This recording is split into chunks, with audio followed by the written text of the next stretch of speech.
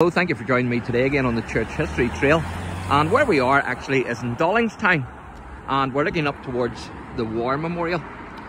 And if you remember, I mentioned Dollingstown when we were down in Macrolin, and I mentioned James, the Reverend James Dowling, and it's believed that actually Dollingstown is actually named after the Reverend Dowling.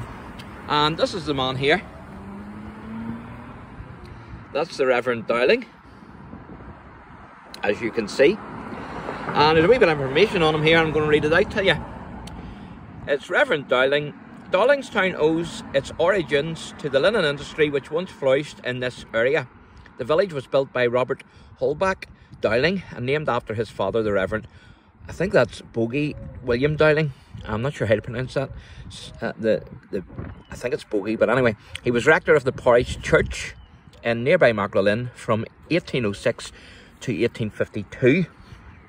And he was a man of great learning who had been one of the youngest students at Oxford University.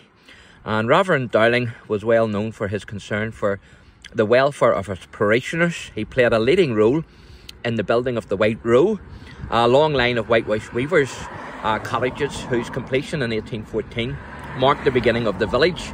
Most of these houses contained weaving looms, providing much needed employment for both men and women. Sadly, White Row has since been demolished, but I can show you a picture of it. And there's an old black and white photograph of White Row, the weavers' cottages in Dollingstown, County Down. So there you are. Now you can see the monument, the War Memorial. So there you are. Now there's something else I want to read to you here too. And it's